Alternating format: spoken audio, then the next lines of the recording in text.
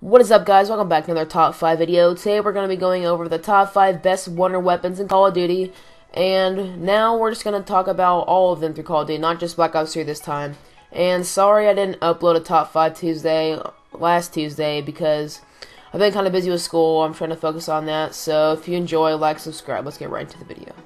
Alright, starting in the number 5 spot, we have the Paralyzer from Black Ops 2. Not only can you fly around the map with this thing and dodge any zombies that are coming at you, but you can also use it very wisely by tapping the trigger and using hardly any ammo at all. Like whenever it gets to the number 115 and overheats and has to reset. But that's what's in number 5 spot. Let's get to number 4.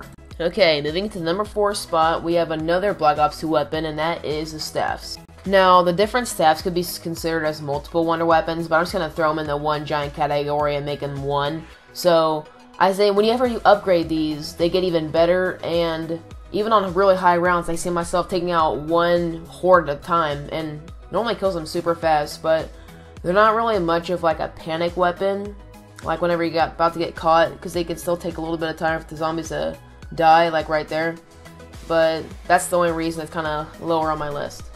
Now, moving to the number 3 spot, we have the bows from Der Eisendrache. Okay, same goes for the bows, like the Origin staffs on Black Ops 2, but I'm going to combine them into one category like I did. But the bows are really helpful. They help you get through a lot of rounds, and that's how I see like a lot of the big guys that are really good at zombies get the really high rounds, is just by using bows the whole time. And they're like the staffs, they don't kill them immediately, so they're not a good panic weapon, besides the Wolf Bow, which basically kills them immediately. It's like a thunder gun almost, but that's why they're in my number 3 spot. Let's move right to number 2. Alright, moving to number 2 spot, we have the Thunder Gun from Black Ops 1. Alright, the reason I put this in the number 2 spot is because it's such a good gun to get you out of jams. Like, whenever you're about to go get caught by zombies, you can just press that trigger and boom, all the zombies are gone, they fly away.